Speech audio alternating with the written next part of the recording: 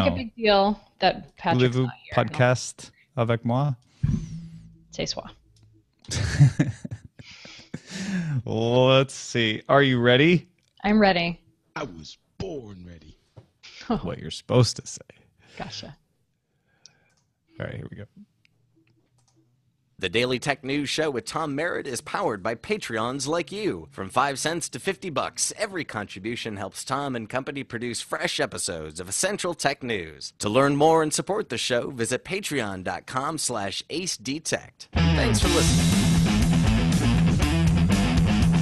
This is the Daily Tech News for Tuesday, June 23rd, 2015. I'm Tom Merritt. Joining me today is not Patrick Beja, as it usually is on Tuesdays. He's off, having a good time with his wife, vacationing, a well-deserved break. Instead, Ms. Veronica Belmont, host of Dear Veronica on Engadget, co-host of Sword and Laser with me, is here instead. Veronica, how do you feel filling in for Patrick Beja?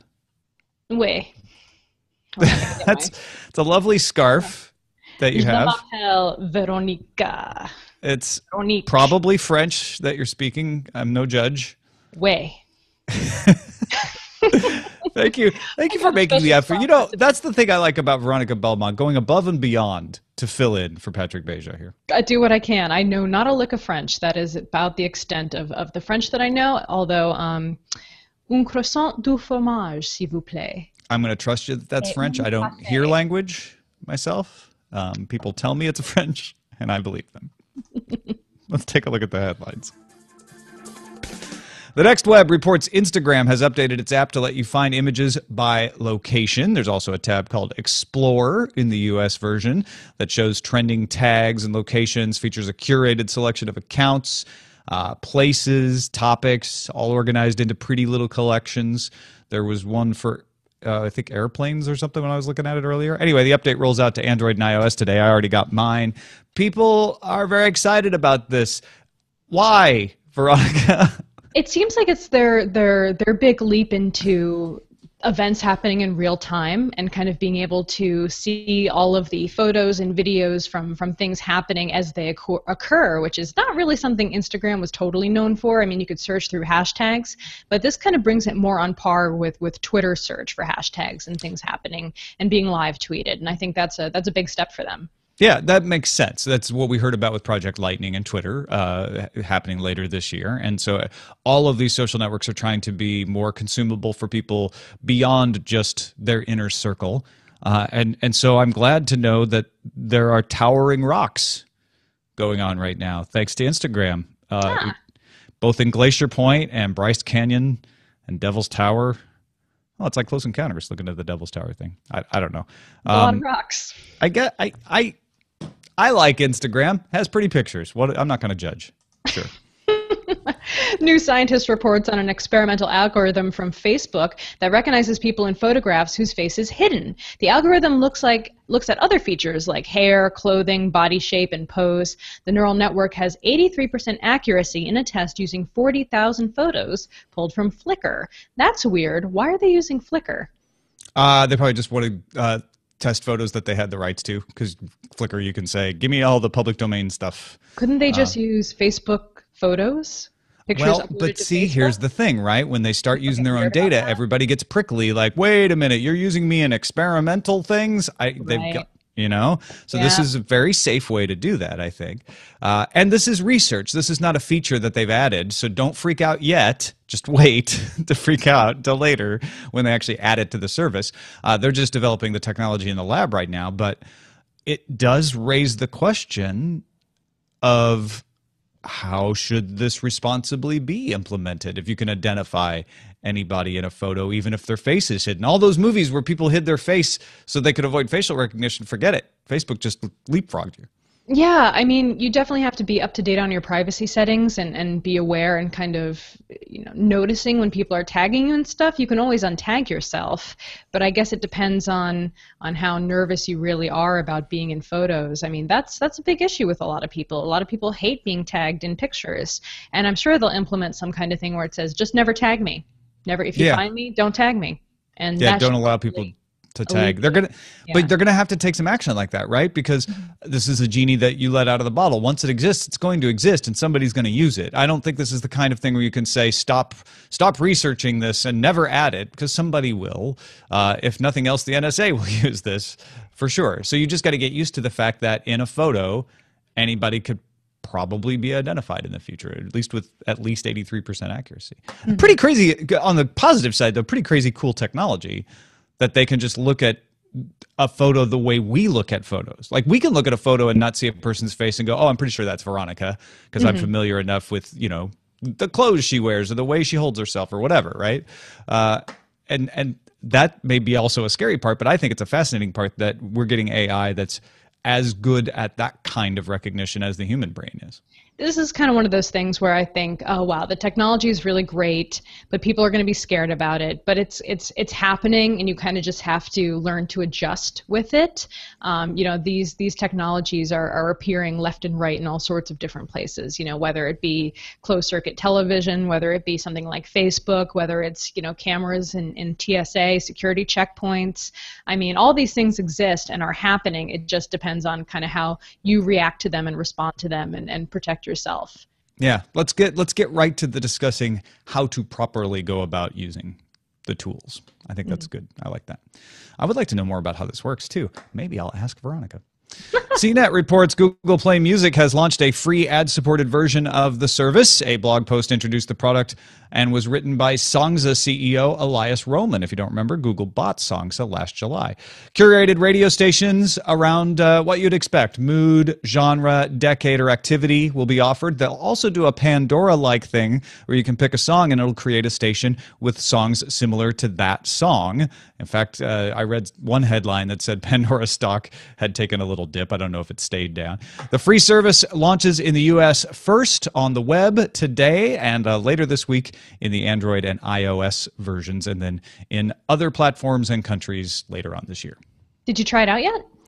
I'm already a Google Play subscriber, so yeah, I've tried it out by paying for it. But yeah, they say they're going to be very light on the ads at the beginning, because that's the thing. If you pay for the service, you don't get ads. And they one thing in the CNET article said that at first they would just have a pre-roll when you start the station, and then that would be it, at least for the time being. Yeah, it's kind of like Spotify does every half an hour, but they really feel so kind of in your face in the middle of a listening session and jarring. I don't pay for it anymore. I've let my subscription kind of lapse out while I wait to try out Apple Music to see how that goes. But yeah, I'd be willing to give it a try. I have not done much with the Google Play Music department. I haven't really tested it out at all. I think I bought one album there when it first launched. But yeah, it's getting to be a very competitive category, more competitive than it ever was, and I think that's good for consumers. Not necessarily always great for artists, though. My feeling about the artists is that they really need to talk to their labels, first of all, and second of all, part of the problem with the streaming service is we don't have critical mass, so we really can't say how much money can be made. Lots of money is made for writers off of radio play because it's massive. These services will, I think, eventually get massive, and then I think the ability to pay artists will become less of an issue. It'll become more of an issue of, hey, we have a lot of money, how do we appropriately split it up? Rather than right now, it seems like I'm not getting that much money out of what seems like a lot of plays, but it's still a very small percentage of the total possible audience of music listeners that are using these services. Right. All right, moving on. PC Mag reports that the task management app Todoist is getting a refreshed Android version in the material design style. The simplified Todoist app includes a quick add option and allows users to include start and end dates to capture recurring due dates. Dropbox also updated its Android app using material design, including the ability to take a photograph right from the file where it will be stored and move, rename, and favorite options on the info pane. Both apps are available for download in Google Play today. I don't use Todoist. Do you? I don't think you use Wunderlist, right? I use Wunderlist. Wunderlist. I use Simple Note, actually. I think it drives me crazy that you do that still. I don't know. I know. I know. It's efficient. I get it. It just makes me crazy. But I like, reading about Todoist and the ability to like schedule tasks and push tasks to your calendar and all that stuff made me think, well, maybe I should give it another shot. But mostly this is just because they wanted to make it look nicer and fit in with the new material design, which is a decent design. I think Google did a great job with material design. I'm very excited about the Dropbox having material design and the ability to be able to manage files directly in the app better. A lot of times I just don't launch Dropbox on my Android tablet because I'm like, well, I might as well just go to my laptop because I can do everything I want with it there. So the closer they get to that on the tablet, the better for me. Totally. The next web reports that its Amazon Echo device is now available to all U.S. customers. Don't need to be invited anymore.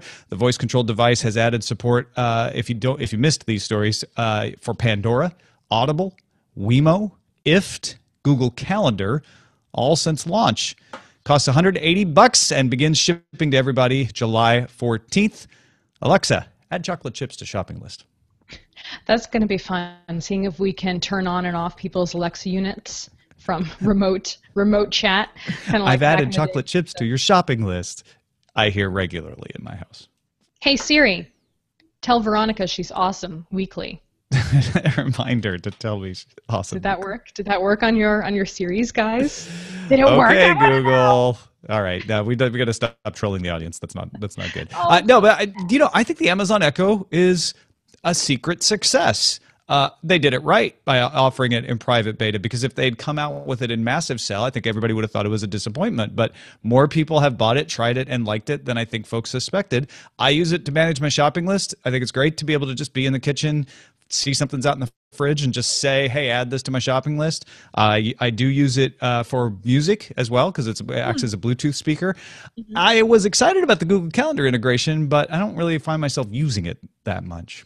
For adding events? Yeah, well, or telling me, like, what's my next appointment, which is one of the things it can do. Well, if you've got a watch, you probably don't need that, because it's gonna let you know when you're due for an appointment. I'm excited about it too. I want one. I did not get one as part of the beta program. I didn't ask for one, but I didn't, I haven't used it yet personally. But it's definitely on the list. I can't tell it to add itself to the list though, which is problematic. Right, you need to get one so you can tell it to add another one so that you can put one in the other room. That's the other thing is like, we had it in the living room and it's like, sorry, Sonos has much better sound than you, Alexa. So we put it in the kitchen because that's what I was using it for, was the shopping list anyway. Totally. IBM is opening up its Chef Watson web app to the world. It's been almost a year since IBM teamed up with Bon Appetit magazine to begin working on the app, and it has spent the last 11 months testing it out. The app lets you choose at least one ingredient and then suggest recipes using that ingredient. You can also choose a particular type of dish or style of cooking. When you find a recipe you like, you can save it to a folder in your account. You can take a look at ibmchefwatson.com. Yeah, I was sort of mildly intrigued by this when I first read about it. Like, oh, Watson will have some interesting recipes. I wonder what it came up with. Because all the stories were like, compare it to Chef Ramsay and see what creations it comes up with. And then I got there and I'm like, oh no, this is much better than that. This is, hey, I have some chicken breasts and broccoli. What can I make with this? Mm-hmm. That's awesome. I've been looking for that fix, for that trick. I know there's a lot of different recipe apps out there, and they all kind of do iterations of that. But if this really is good as everyone's saying, I think I'm going to be using it a lot more, because I feel like, I don't know why, I just feel like it's going to be smarter. Watson is pretty damn smart. Right. And all of the apps that do this are somewhat limited in how they can do it. Either the recipes they return are just not very good, or they can't find things often, or you can't really put the ingredients you want. You have to choose from a pre-selected list, because I've tried a few of them too. This one does exactly what I want, which is put in, these are the things in my fridge, and then give me a load of recipes, some of which just use those ingredients, some of which you'll have to add this or that, and then you'll have this amazing dish. I'm definitely going to give this a try. Chat room is reporting that I did turn on their series. Paul Apologies. Has a screenshot that says, everyone. Hey Siri is awesome weekly. And you just did it again. Yes, it worked, kind of. Use your power wisely. Use my power for good, maybe. The Independent reports that a German law prohibiting the sale or display of erotic materials during daylight hours is now being applied to ebooks at ebook stores. The change relates to a legal complaint regarding a German erotica ebook called Schlauchgelüste, which means pantyhose cravings. Adult ebooks will only be allowed to be sold between 10 p.m. and 6 a.m., and violators can be fined up to 500,000 euros. I definitely read that is between 10 p.m. and 6 a.m. and vibrators could be fined up to Well, that's an honest mistake given the nature of the story. Yeah, so I mean, in my mind immediately goes to like, well, what if you set your server time to a different time? Does that exempt you from this? How do the websites know it's 10 p.m.? But I guess really it would just be a matter of like, well, you're selling to this region, and this region's time is this, and we all know this time, and we can timestamp that. It's just a weird rule. Like, got to shut down your website from 6 a.m. to 10 p.m. Sorry, folks. I want to learn more about this because I want to know exactly what is so bad about Schlauchgelüste. I don't even know if I'm closer, but well, it's erotica, right? And the law originally was meant to prevent minors from seeing porn when they just walked into a bookstore, right? They're like, you have to keep that stuff under the counter until after 6 o'clock, when the kiddies won't be running around. And I guess it kind of makes logical sense. Like, well, the internet's open all the time, and kids are on the internet, so I just don't know if you can really control it this way. But it's an interesting attempt. Germans wanting to control something weird. So weird. So weird. I wonder. Would really like to talk to the German vaginal fantasy contingency. And see what's going on over there? If that's I'd be interested what they say. Of our books. Yeah, report back. Yeah. TechCrunch reports that Alibaba will fold its first effort at a U.S. e-commerce company, 11main, into social shopping service OpenSky. Alibaba will also fold its logistical enterprises along with Activa, Vendio, and SingleFeed into OpenSky and become a 37% owner of the combined company. The new combined businesses will have inventory from 50,000 and millions of shoppers. It's not clear if 11main will continue to exist as a separate site or brand, and the deal is set to be finalized at the end of July. A little bit of a retreat for Alibaba. They've been trying to make headway into the U.S. market. You often hear stories about U.S. companies trying to make headway into the Chinese market, but the reverse is also true. Everybody wants to sell in the markets that have customers that they can't access yet.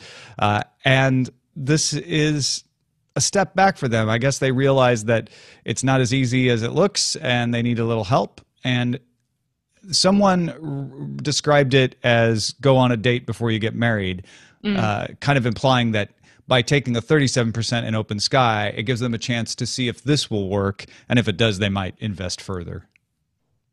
Yeah, it's maybe it's just my own ignorance, but I am unaware of all of those brands other than Alibaba itself. OpenSky apparently has a decent customer base, but it's all about like having people guide you to popular items that are available on the platform. It started as a way for bloggers to be able to have a store without getting the lower referral fees that you would get from a place like Amazon. Is it kind of like similar to Shopify and things of that nature? I don't know how similar it is to Shopify because I haven't really used it much myself, but it's more of the like, hey, see what's popular. We have guides that will show you that, or you can just look at how many likes products are getting. And if they have like a a back end for auction type stuff too, I mean that's eBay is a million-pound gorilla that they have to fight against in terms of that market. That's many have tried, few have succeeded in trying to do auctions online just because of the prevalence of eBay itself. So I guess it's not too surprising, but you would think Alibaba being such a massive and well-resourced company that they'd be able to really put up a fight for a little bit longer. Who knows? Yeah, I mean, they're not giving up. This is their way of sort of sensibly retreating. Yeah, but without withdrawing. And it's always hard to take a company into a market that you don't understand because everything's different. People have different tastes. They have different taboos, different things that they don't like, different interpretations of messaging. So yeah, it makes sense to me. Let's take a look at our subreddit. A lot of these stories came out of our subreddit, dailytechnewsshow.reddit.com, as they do every day. We always like to highlight a couple of them, though. So get in there and vote. If you don't have to be like combing the internet and submitting stories. We have lots of people who do that, although we welcome you to do that. But if nothing else, vote on a few of them. Let us know which ones are of interest to you. Metal Freak sent us this one. It seems the U.S. Navy is going to pay Microsoft $9.1 million to keep approximately 100,000 Windows XP machines afloat, according to PC World. Why are you laughing? Because it's just because Windows XP. Because it's Windows XP, and they're like, no, please don't take us off Windows XP. We can't deal. Like it's not quite that bad. The Space and Naval Warfare Systems Command. Security. No, Tom, don't ruin my like. We won't let it go of XP. It was the only good one. Like, you can't update. Oh, nothing's gonna work. We're gonna launch all the bombs. The Space and Naval Warfare Systems Command signed the contract earlier this month because they want access to security patches for Windows XP, Office 2003, Exchange 2003, and Windows Server 2003. Server 2003 is the only one that hasn't expired, and so you have to pay Microsoft for patches on all the others. Navy has begun a transition away from XP back in 2013. They just need time to finish executing that plan. So they're not quite as tight-gripped on XP as possible. XP systems are still connected to both the NIPRNet, which is the U.S. government's IP network for non-classified information, and the SIPRNet, which is the network for classified information. So you can see why they want to make sure they keep these things patched as much as possible. NIPRNet. Star Fury Zeta shared a I want one of those stories with us. Engadget is reporting that UK-based Malloy Aeronautics is cooperating with Maryland-based defense firm Service Engineering Co. and is developing a hover bike for the U.S. Army Research Laboratory. Wow. The current design features horizontal 2 pairs of adducted rotors placed in tandem, one in front of and one behind the pilot seat. The project aims to create a new class of tactical reconnaissance vehicle, TRV, that can replace some work currently done by helicopters. I won't want one of those? necessarily get this chance, but I not only want one of these, I want to race it around in Muir Woods. Ooh. I would want to race it around on, like, the salt flats. Like yeah, that would be fun, too, as long as you're not trying to, relive Return of the Jedi. Okay, fair enough. Which is what I would be doing in Muir Woods. No, yeah, I would want to ride these anywhere that I would be allowed to ride one. That sounds amazing. And this company did a miniature version of this with a robot riding it on Kickstarter. So this is an example of a Kickstarter turning into a real company that now has like industrial, or in this case military, applications meant to make people safer. It's a good story. That's pretty cool. Yeah, and that's a look at the headlines. I remember back in 2008 when Veronica came to me and said, I really want to send an angry letter to somebody on email, and I know I shouldn't. And I said, just type it out on email, but don't put anything in the to field and then delete it. But that was dangerous advice, because what if Veronica then accidentally sent it? Well, if it was today, Veronica could use Google undo send. Tom. I do remember actually having that conversation with you one time. That true is story. Pretty funny. It is a true story, and it's very therapeutic to do that, by the way. I do it myself. Do you? I was amazed by how many people are really, really excited about this. I tweeted about this story this morning, and the response was pretty incredible. People just like the chance to kind of take back some of the power.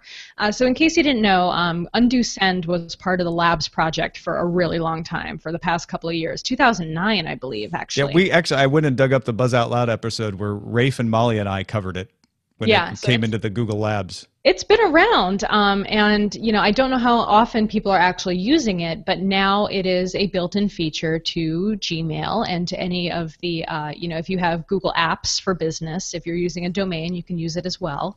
And essentially, it just gives you the ability to set an amount of time that you can recall that email. But it's not really recalling the email. It just gives you a buffer time. So a 10-second, a 20-second, a 30-second buffer before it actually sends that email through the server servers out into the world. So, you know, when I first started talking about it this morning, people were saying, oh gosh, is this a security thing? Are they holding on to our emails for that amount of time and then sending them off into the world? Well, no. I mean, no more than they already are once they're sent. So yeah, it just gives you the ability to say, oh, hold on a second, that isn't who that's supposed to go to, or that was a very unfortunate autocorrect mistake going out into the world. You know, these things happen. So it just gives you that chance to hit that little undo button after the message has been sent. Notification pops up at the top of your window after you send out that email. Now, I haven't seen it show up for me. So if you're looking in your Gmail and you don't see it yet. You actually probably have. So what happens is if you send an email, you can test one to me right now. I looked in settings. Screen, oh, you don't see it in your settings at all? Yeah. Okay, so it's in your... It's definitely, it should be in your settings already. All right, I'm going to send a regrettable email. Nope. Okay. You're going to get this regrettable email. Oh, good. But you haven't seen it in your, well, you have to turn it on first. Yeah, and then it's not in my settings to turn on yet. Okay. So it's probably rolling out all day to everyone on Gmail in the US slowly. Probably. Yeah, I see it directly under, I just saw it earlier today. Okay, so you do have it. So that'll set a few people's fears to rest. If you're like, wait a minute, maybe they're lying. They're not. So yeah, if you go into settings under general, it's just under, it's above stars and below send and archive, and it just says undo I have nothing send. there yet. Okay, all right. Well, then you haven't gotten it yet, but it's you know, pretty easy. Just turn it on and save, and you're good to go. I can turn it on at labs, I guess, if I really wanted to rush to get it. But I am of a split mind of what this means that people want it so badly. I'm not going to debate, like, you could say, like, how much can you do in 5 seconds? And you're thinking of, like, you know, you can't, what often happens is you realize you sent something wrong later, right? And this isn't going to help you with that. This is when you're moving too fast, right? Yep. You type something, you press send, and then you look at the subject line or you look at the to line and realize immediately, like, oh no, I sent it to the wrong Veronica, you know, and then you can hit that undo. I get that, but is this just enabling bad behavior? Like, shouldn't we be training ourselves to just slow down and not work that fast? Isn't that the problem with technology these days? And this is just like pushing us to, like, oh, go faster anyway. It doesn't matter. You'll be able to undo. I think you're venting some of your own stuff into this, Tom. Thank you. It's very therapeutic. I feel better now. Do you? Good. Well, for your first point, I set mine to the longest possible delay. 30 seconds. So mine goes to 30 seconds, and that way it gives me a little more leeway time to realize any potential mistakes. Yeah, you know, I hadn't thought about your second point, which is it encouraging us to move too quickly? I don't think any more than anything else is. I think it's recognizing that sometimes that happens. I don't know if there's a way to untrain that Google can really help us with. This is just for me giving back some of the power over the machines, some of the feeling of helplessness when something goes out into the world and you realize it just a nanosecond too late that you've done something wrong. And you know, this happens, a lot of us feel this way about social media, about Twitter, about Facebook, about things that you wish you could take back almost instantly. You know, whether it's a response in anger or whether it's an error or an incorrect link, an incorrect hashtag even. You know, we work so hard at kind of curating. A typo. Tom knows absolutely nothing about that. You know, we spend so much time kind of self-curating, and yet so much of what we put out there is permanent on the internet. And so for me, this kind of, even just in email form, gives me a little bit of a sense that I have some kind of control over whatever human error I make and put out into the world, even if it's only for 30 seconds. It gives me that little sense of well-being back into my email experience. You know, unfortunately, it doesn't really, I think you can set some of this on the client side through different apps as well, if you're using like Outlook. But I haven't, you know, I don't think it's built into Airmail. I don't know if it's built into other like Mailbox, other popular Gmail focused email clients. But I can see that as being something that, if it's not available, will be built in shortly to take advantage of this, as it is an official feature now. So yeah, I think I don't see a downside to it personally, but I'm, you know, if there is one, I'd be very interested to hear what those people have to say. Yeah, I mean, the criticisms that I've seen people raise are, first of all, it's not actually undoing send; it's just delaying your mail, and that whatever, that's fine. That doesn't actually make it. Once you recall it, I mean, if you prevent it from being sent, it's undoing that send and giving you a second chance. It's undoing your pressing of the send button, not the actual delivering of the email. That's a fine point. We could debate that all day. It's called undo send because that's what makes sense to people, and it's the way they think of it. The other thing is that the delay, the 30-second delay, does delay your email going out, but we don't use email as that time sensitive of a communications. Yeah, if you want that, you should be using Slack. If you want instantaneous or instant messenger, or instant messenger or whatever, it doesn't. There's other solutions for that. So I'm looking at it as like, oh, I'm the guy who makes typos, right? Does this actually make me laxer about that because I know, oh, I can spot it after I press send and undo it? And is that a bad thing? Or if it actually catches more of them and stops misunderstandings? Or I could see, when you were talking, I could see a point where this would actually give me a little relaxation to know, like, I've got a safety net to look over these things, which might actually make me in sort of a weird way, pay more attention to what I'm writing because I know, I don't know. I think it could actually have a positive effect because it just relaxes you to know, like, all right, I know I have the undo send, which makes me think about the undo send, which then makes me think about what I'm writing, which could make me less likely to make a typo. It's kind of like the difference between pre-recording something and recording it live. Like, you want to get it done right the first time, but at least with the pre-record, you know, if you mess up, you can have a little do-over, you know, even if you really want to go live to tape. But that's maybe not a good analogy for everyone out there.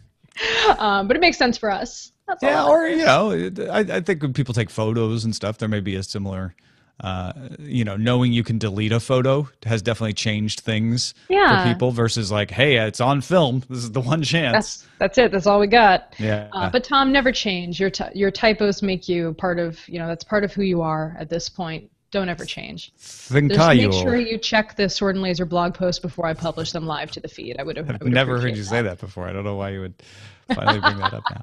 Hey, speaking of Sword and Laser, it's a show that Veronica and I do about science fiction and fantasy books, and our pick of the day is from Justin C., and is a science fiction trilogy, the Stephen Baxter Manifold trilogy. He says it's probably my favorite current-ish sci-fi. First volume, I think, came out in 2000. Justin says, for fans of those who love massive space operas and well-founded yet thoroughly creative fiction, check out the Stephen Baxter Manifold trilogy. And it reminded me, I picked up Manifold Time several years ago on someone's recommendation. Maybe it was Justin C's, I don't know. And I need to get back to reading it. Of course, we always have too much stuff to read, but good suggestion. Thank you for that, Justin. Appreciate it. And if you'd like more science fiction and fantasy recommendations, you could always check out swordandlaser.com. Yeah, Stephen Baxter is great. I haven't read any of his works, but I've heard it recommended to me so many times. Maybe that'll be a future pick. I'm sorry, I'm typing typo solidarity with Tinvek in the chat room. Send your picks to feedback@dailytechnewsshow.com, and you can find my picks at dailytechnewsshow.com/picks. Did you spell it correctly when you typed back to him? No, definitely did not, huh? Nope. On purpose this time. Sure. This time. So David wrote in and said, I was listening to your discussion yesterday about Taylor Swift's open letter to Apple and how it's only right to pay artists for their work. Too bad she doesn't practice what she preaches. And he sent a link to a blog post about the photo rights that Taylor Swift requires at her concerts. Now, I had this link in the show yesterday, and it's my mistake for forgetting to bring it up. But essentially, what Taylor Swift does, and she is not alone in this, but what she does and what her organization does is for news photographers coming to cover her concert for a news outlet, like a newspaper, you are allowed to take your photos and use them in the news outlet once, and you have to agree to surrender all rights to the photos to Taylor Swift and her organization from there on out. Now, a lot of people are looking at this and saying, hey, wait a minute, I'm a photographer, a news photographer, and if the newspaper doesn't run my photo, I don't get paid. So I have one chance to use that photo. If the newspaper decides not to use it, I've now worked for free. You're talking about artists getting paid. What about photographers getting paid? Veronica, do you think there's some legitimacy to pointing out hypocrisy in that case? It's two different discussions for sure, and Taylor Swift's camp has kind of rebutted a lot of this, you know, kind of going into the legal wording of the contract. Let's see, I want to see exactly where. Talk amongst yourself for a second. Well, so I can find what the Swift. So the defenses could be many. One is that, hey, Taylor Swift is holding a concert. It is her private event. She can decide, and her organization can decide who to let in and who can't. Just like any musician, when you buy a ticket, there's always an agreement on the back that restricts what you can do while you're at that concert because it's a private event. Whereas music is basically vending something, and it's a business transaction, not a public or private event. Right. It's a different situation, so it's a little bit apples to oranges. Yeah. The Swifts team has they hit back on Sheldon's grievances, according to the Hollywood Reporter. A spokesperson for Swift said that the standard photo agreement has been misrepresented, and that it clearly states that any photographer shooting the 1989 World Tour has the opportunity for further use of said photographs with management's approval. So, you know, I mean, that's still with management approval, though, which is different than these are my photos. I get to do with them what I want, which is the argument being made. And I don't know. Yeah, I guess. I agree with you that it's apples to oranges, but I'm not well spoken enough in legalese to kind of figure out how tying this contract is. I mean, the artist still owns the copyright to the images. Taylor Swift does not own the copyright to the photographs taken at the concert. That much is certain. But what they're allowed to do with those photos after the fact, I think, is what is mainly in question. Yeah, they're agreeing to a license, a permanent license of their own works that they've created by being allowed into the stadium. And I can see the argument both ways. If I am a performer, I'm going to say, look, I am letting you in for free to my event. I'm not going to let you go out and profit on my image and my performance image without getting a cut of that. And so that's why they're saying you need our approval. But I also understand the photographer saying, I'm a news photographer. I am covering an event that is live. Sure, you can stop me at the door if you want, but once I'm inside, I should be allowed to do and distribute with my work, my photography work. But it's not a public event. You know, if it was an outdoor concert that anyone was available to attend and news organizations were there, I don't think they have any say over that kind of thing. But if it's a closed paid event, you know, I think they are, you know, it sucks, but I think they should, you know, they're falling under the restrictions of the event, and they are obligated to follow those restrictions. Maybe it's hypocritical, but I think it's you know, it's clearly well within the Taylor Swift camp's rights. Oh yeah, no, I don't think there's any argument there. You're right. Yeah, it definitely is just two totally different things, and it just seems kind of nitpicky at this point, you know. I don't even know why someone would attack her on this. I mean, I get it, you know, not everybody's perfect, but she's really trying to help independent artists, you know, make a buck off this thing. Well, I think that's why she's getting some heat for it, is that she set herself up as, I'm not doing this for me, I'm doing it for artists. And these are artists who are saying, yeah, but you've made my job harder in this particular instance.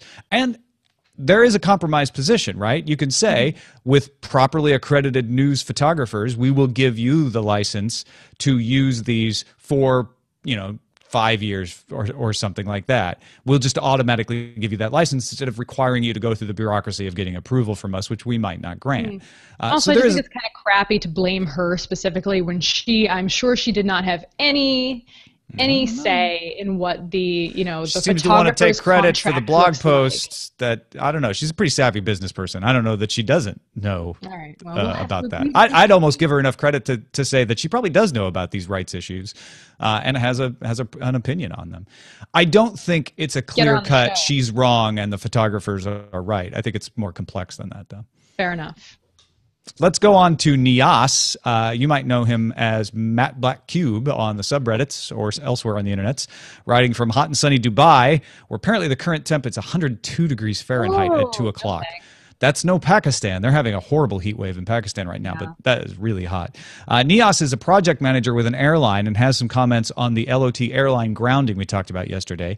He writes, the design of an airline's business IT network, business IT to distinguish from internal IT that the office users use, Business IT networks are pretty much the same as they would be for most other networks at airlines. We are currently building a new data center, it works for an airline, and these designs involve key components such as web application filters, API managers, among others, to make sure that our systems are not vulnerable to cross-site scripting, DDoS, even legitimate request overloading, etc. Further, during the build, we do extensive stress testing to simulate these situations and make sure it doesn't happen, or to identify these vulnerabilities and patch them before the system goes live. So, Nias says, I take issue with the statement, which was made by the CEO of LOT, that all airlines are vulnerable to this kind of attack.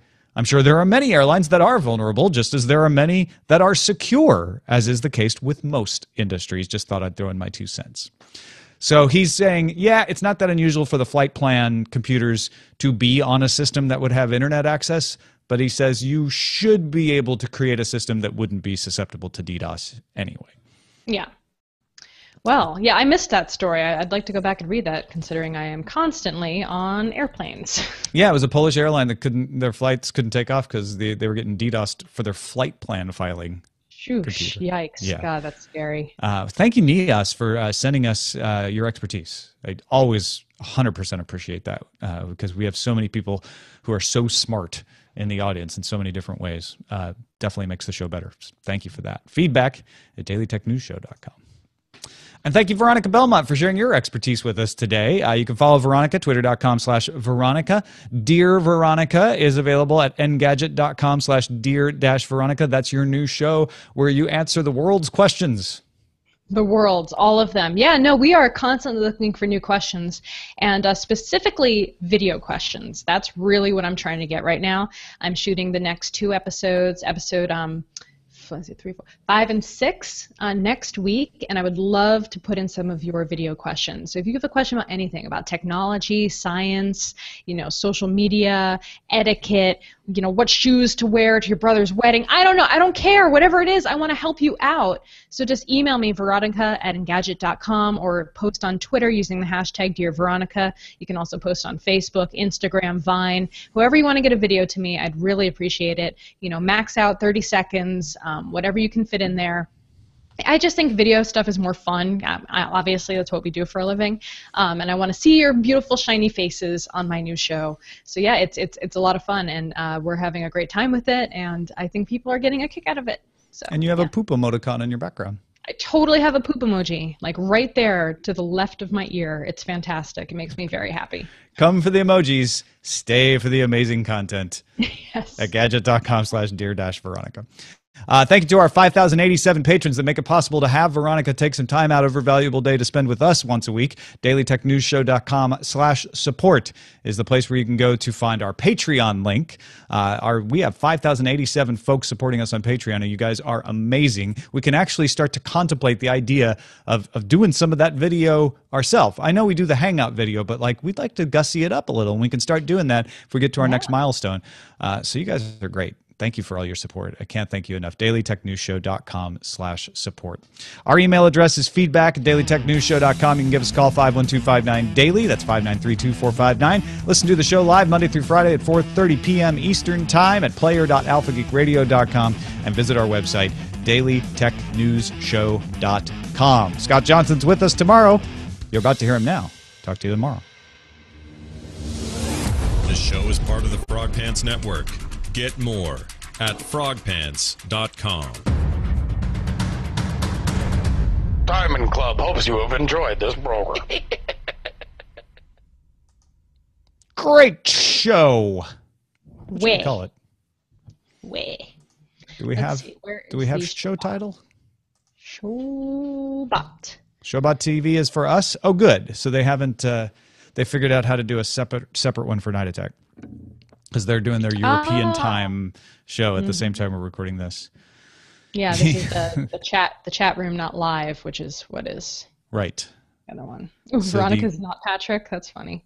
That is funny. I like Google Oh Shit Button 1.0. Can you use that? That's yep. I don't know. I feel like it's okay, but some people might not. How about I could do a star. Huh? Or how about the oh crap button? Yeah. Something like that to make it work for sure. I like "Don't Tag Me, Bro." Don't That's Tag funny. Me, Bro. It's pretty amazing. Yeah, good one. Ice thing. Yeah. Adult ebooks are only allowed during night attack hours. Don't tag me, bro. Don't tag me, bro. Hoverboard. All right, you guys mull those around in your head for a second while I levelate, and then we can decide. I am levelating the right show, I think. Well, what if you took the whole analogy of Taylor Swift and the photography and you did it about writing up the concert, like for a weekly or a variety? I gotta go lock magazine? the front door. I'll be right back. Okay. Be right back. Your front door was unlocked? Yeah. Can't Don't worry about it. So wait, what were you saying, Roger? No, I was just thinking about the photography or the photography thing with Taylor Swift.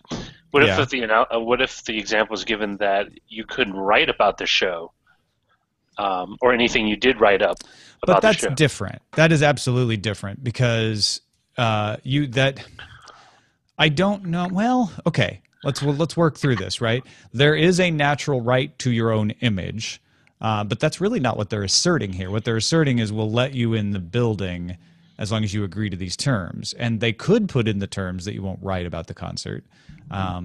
So maybe that is a better analogy than I thought at first. Thing is, they wouldn't do that because that would reduce the publicity to a much lower level than they normally get. Whereas limiting the photography, they're saying you can use it on the news where we get the exposure. You just can't use it elsewhere. So I guess the true analogy would be like you can write about the concert for the newspaper, but you can't write about it anywhere else. Yeah, that's what I was thinking. It's like kind of odd, but yeah, it is what it is. And the thing is, I don't think anyone's questioning whether or not Taylor Swift has the right to do that, but sure. It seems, at least from a ethical standpoint, somewhat hypocritical. I guess is. I don't think so. You don't think so? I really don't. I just don't. You just don't? I just don't. I don't know why. I just don't. Yeah, she has the right to do it. It's whether she should. And what you're saying is there's no reason she shouldn't. It's her concert. She can do what she wants. Yeah. No, she can do whatever. I'm not saying that she can't. It's whether she should. Whether she. Stop trying to hold Taylor Swift down, Roger. I'm sorry. I didn't realize you were such a fan. I'm not. Tom is way more of a fan than I am. Shake it off, Roger. You know, after this is over, Veronica cranks up a Taylor Swift album. The haters are going to hate. I don't hate. I bring down. The haters are going to tate. You know? The taters. The taters going to tate. Okay, we're going with Todd Whitehead. Oh, or should we go with Don't Tag Me, Bro? I don't know. That's old. Let's go with old. The Google oh shit button. Yeah. What? Getting cursed. I definitely want to hear what the Vaginal Fantasy audience has to say about the German law. That's no really vaginal fantasies until after the watershed hour. Yeah. Oh, please. Yeah, I guess could they watch your show? It's not an ebook, so. Yeah, good question. But they couldn't read the books. Well, that's about purchasing it. You're not actually buying the show. It's free. Yeah. You're not vending the show. Okay, Tom, so real talk. Sure. How much money have you actually spent on Fallout Shelter? $13? I'm like at 6. I bought one 3-pack and 2 separate packs. I've bought at least 2 It's more like $8. 3-packs. And then I've bought $2 or $3 packs. So wait, what is that? Yeah, that's 11. Yeah, I'm out of money now. Just ran out of money. Upgrading my shit. I did that in the early times when I was really like trying to figure out how the thing worked. I haven't done it in a while now because I've been getting lunchboxes through achievements. Ooh. Yeah, have you been paying it? Because the achievements are great. I pay a lot of attention to that. God, when is she coming back? It's taking forever to get back. Who? Oh, you're. Oh, an hour and a half. Wow, she really went far. Oh yeah, I should. Can you see. send people after people you've already sent out? No, you just have to. If they die, you have to revive them.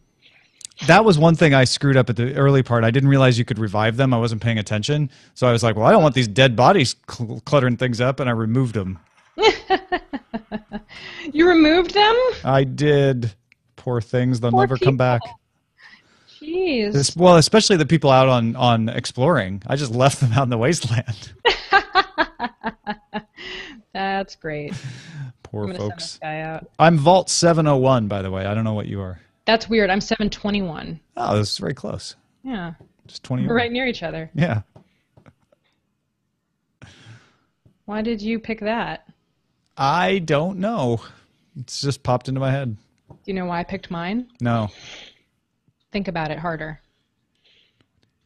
If you're my friend, you'll know. No idea. Oh, he hates me. It's my birthday. I know it's your birthday. Oh. Your birthday is the date of your birthday is a palindrome for Eileen's. Oh yeah. Fun. July 12th. Neato. Completo. Ooh, the new graphic for my vault door is cool. Oh yeah, the way it opens is pretty Yeah. awesome too. Yeah, I don't think I can upgrade my vault door. I think I went all. Yeah, we're fully upgraded. You're all in. I'm all in on vault door. Did I export the audio already? I don't know. No, yeah, I did, because I came up with the title. All right, so now I just need to check the file.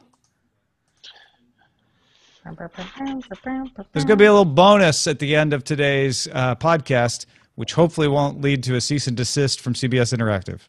Uh-oh. From CBS. What are you playing? What are you playing at, Merritt? I'm playing at clipping out a piece of a March 2009 Buzz Out Loud. I think they'll be okay. I hope so. I tried to mate a father and daughter by accident. Ew. They don't tell you. They just No. kind of obliquely go, sure is nice to spend time with family. Yeah. That's really Oh, gross. no. Why would you I do didn't that, try to. Veronica? You just put them in a room together and hope for the best. You just don't. You don't know. It's not obvious that they're family. Yeah. Especially if you. I always customize the all the relation? names. Well, they have all the same last name. I I didn't changed the look at names it. though. Oh, I you changed do? the last names, so it's even I worse. don't. Yeah, that's way harder. Why would you do that? Do you have a Well, I vault didn't over realize me? it would have that complication. I was like, Am oh, I your vault? I have one called Brian Ibitchwood.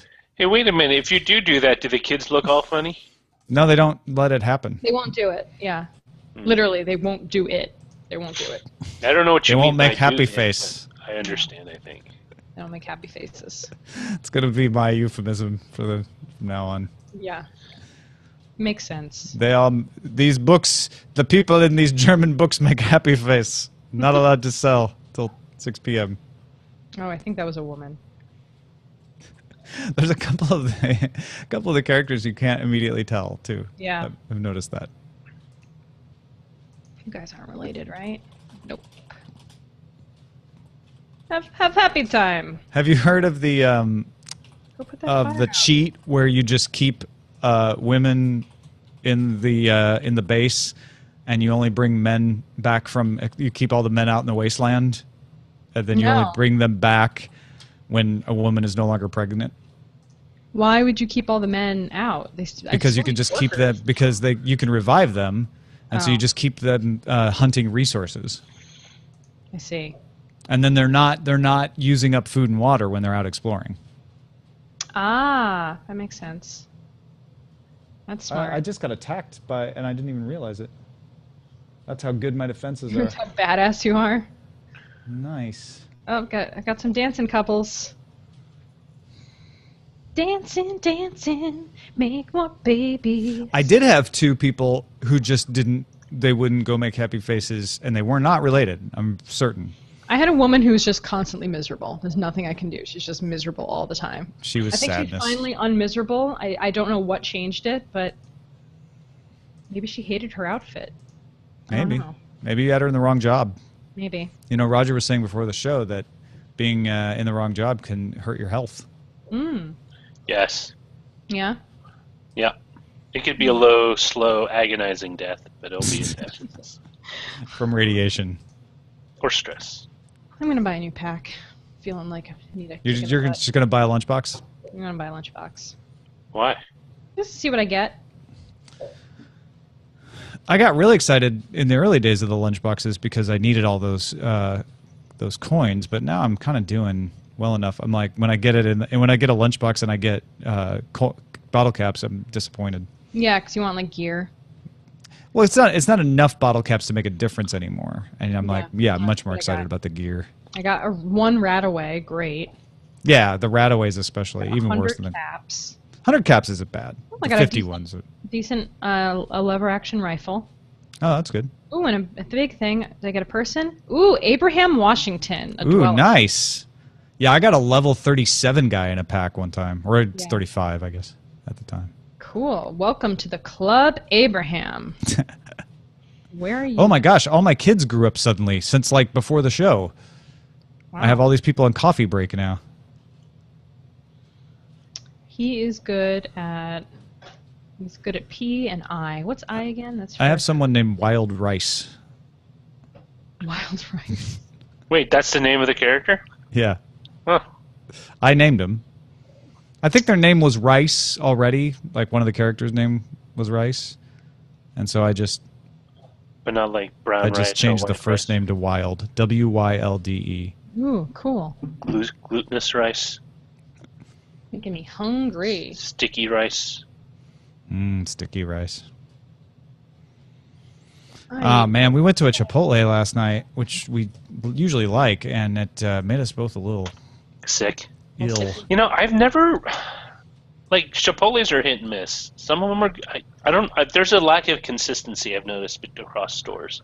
Really? Yeah. Even though I know they're not supposed to be that way, but... I generally try to avoid them unless there's nothing else to eat. My lighting got all weird. It got dark.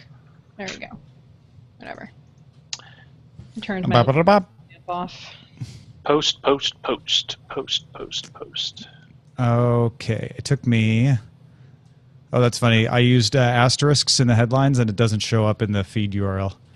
It just says Google Osh. It's mush. It's mush. The sh is bananas. B-A-N-A-N-A-S. Okay. I think I have not screwed up the feed. There they go. Happy FaceTime. That was fast. Make happy face. My sister. Make it the babies.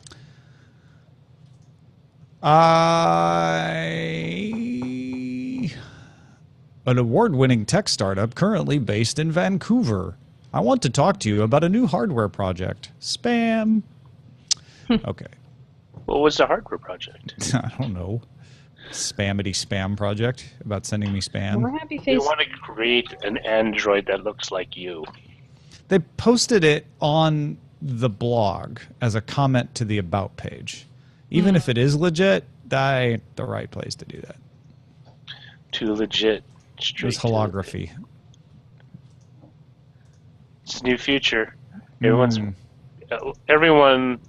not everyone, a lot of people I've been running into at Bayback are super excited for VR. Because they get to... I'm happy at least that my women can still work when they're pregnant. I would have been really annoyed. They were like, no. They just had to sit around. They can't use their weapons though. They can't? If like a rad roach infestation breaks out, they just run out of the room. They just run around screaming? Yeah. Useful. They can't even use their fists. Wow. Yeah. Which I don't think is true. Nah. So I shouldn't store all my pregnant women in a door by the vault entrance, is what you're saying? Probably not. No. We should actually tell me what I should do, Roger. What should I do? Distribute them, right? Because they're assets, and you don't want to put all your assets in one easily. You don't want all of them eliminated in one spot. So you want to kind of separate them to the three. They're all in their own rooms doing their jobs. Perfect. Yeah. So Jenny had an internet emergency, which is why she's not here in the post show, by the way. And she left the chat room too, so maybe she just gave up on the internet at the place where she's teaching. But she'll be back tomorrow. No, never fear. Never you fear. Don't you dare fear. Today's Tuesday though, so stay tuned for a rerun of the European time version of Night Attack this evening, which is also still going on Channel 1 at diamondclub.tv. And that'll be immediately after I put out this fire in my dorm room. Why is that guy running around? He's not pregnant. See you next time.